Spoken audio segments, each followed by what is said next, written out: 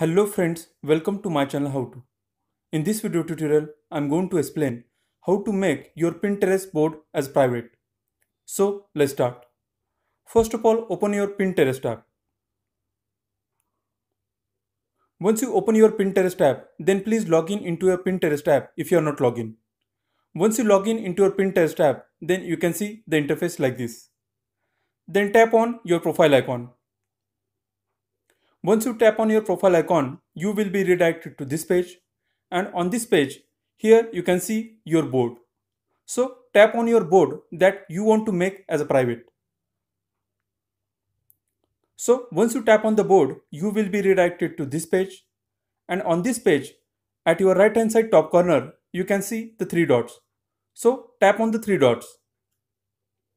Once you tap on the three dots, here you can see the option Edit Board. So tap on the option Edit Board.